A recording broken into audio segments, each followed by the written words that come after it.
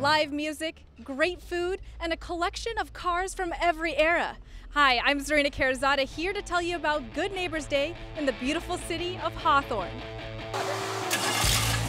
That's the sound of nostalgia. More than 30 classic car owners brought in their pride and joy for spectators to get a glimpse into the past. We're just telling the boys how this car is probably older than anybody here. It's cool, I like it. There's a lot of nice cars. It's always a good thing to bring the community and the people together.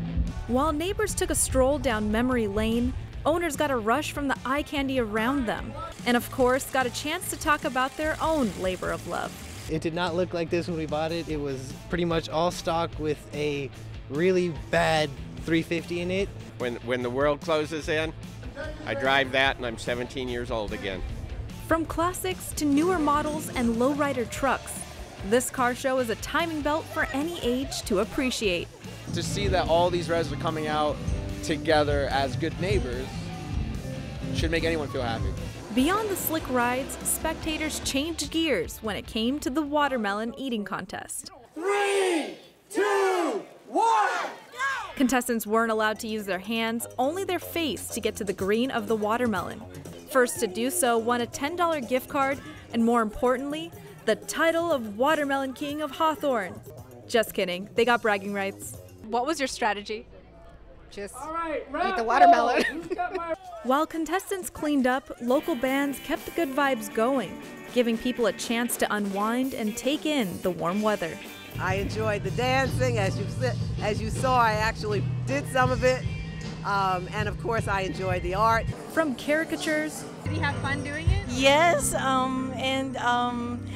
we can't believe that he was able to sit still for 15 minutes. Paintings and abstract art. Artists gave people a reason to slow down and take in each piece, which is exactly what the Hawthorne Historical Society says it wanted everyone to do. It's a day that really brings people together. Out of the house, you do your laundries and things on a Saturday, but today's the day you come out and you relax. It took more than 12 Historical Society volunteers to bring in local talent, food, cars, and artists for everyone to enjoy. I'm really proud of what the Historical Society in particular has done to put this together.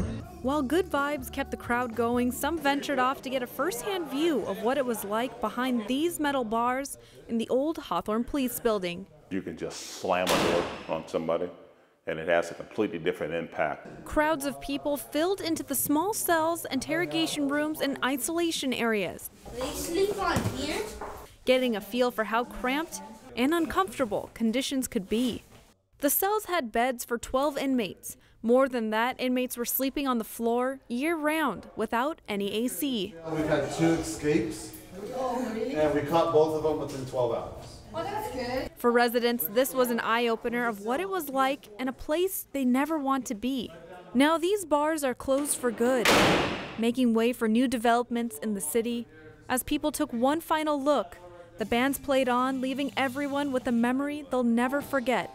Thank you for watching Hawthorne's Good Neighbors Day. I'm Zarina Karazada.